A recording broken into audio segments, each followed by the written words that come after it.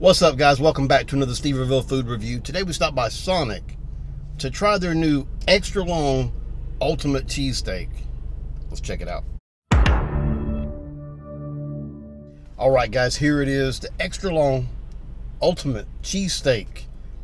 Seasoned sirloin steak, grilled onions, topped with melted cheese, zesty cheese, and tater tots. Napoleon Dynamite would be proud. It looks like it's on the, it says a soft bun. This is obviously the same bun they use for their foot-long coney, or their foot-long coney dog.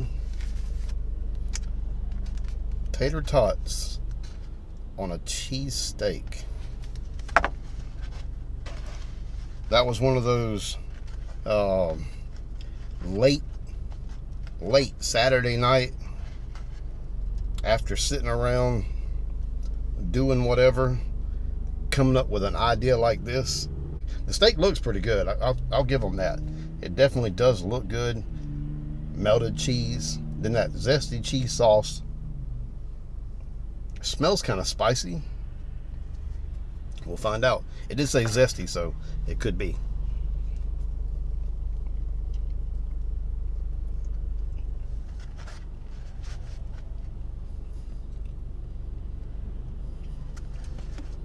There's something odd about the tater tot being on there. It kind of gives it like an odd, almost chemical flavor, which is weird.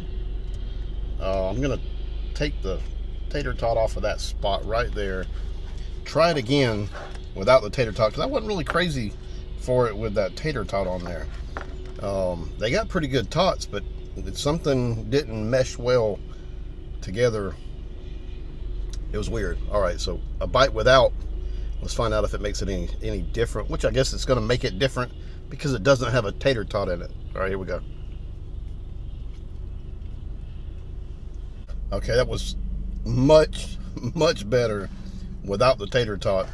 So I'd recommend, of course, try it with the tot, but then try it without the tot. And the top by itself is fine. It just doesn't seem to work well. And I usually like potatoes either in the form of hash browns, tater tots, French fries, whatever, like rolled up in a burrito or put in a sandwich or something like that. So it's odd that it doesn't work with this, but for me it doesn't work with this. The retail price on this, let me get my receipt over here out, $4.29, and after that, ultimate tax, $4.63 for me. Like I said, this is it's basically the same foot-long steak and cheese, or steak and cheese sandwich that they did, I think about 2 years ago. I believe it was 2 years ago. They did it for $3.99. They called it the foot-long steak and cheese. They're calling it the ultimate this time because of the tater tots.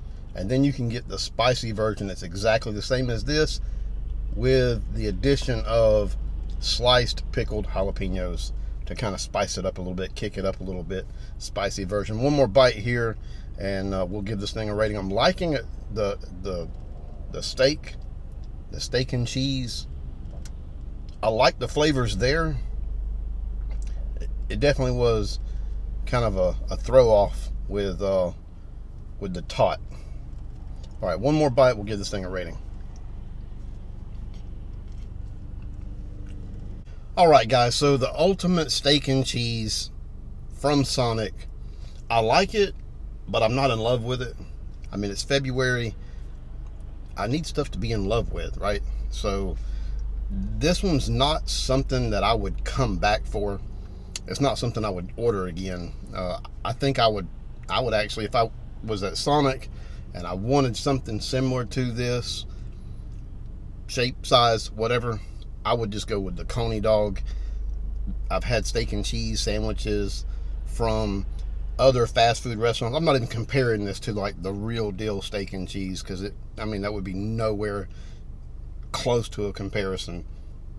I've had steak and cheese sandwiches from fast food places that were way better than this, for very similar price as this, $4.29. So yeah, not a favorite for me. I wouldn't say stay away from it, but it's not something that I'm going to recommend. If you want to try it, go try it. If you want to go off of my experience, then I would say just kind of avoid this one. It's not a February love it kind of thing. I'm trying to figure out where I'm going there. On a scale of 1 to 10, for me, this one's going to be 6.9. Definitely above the mid-grade point, but it doesn't get into that point where I would come back for it, so it doesn't get into the 7s. I mean, I'm not disappointed that I got it. I just, like I said, wouldn't get it again. They do have some other things. Again, the Coney dog would be much better, and I think it's a little bit cheaper or about the same price.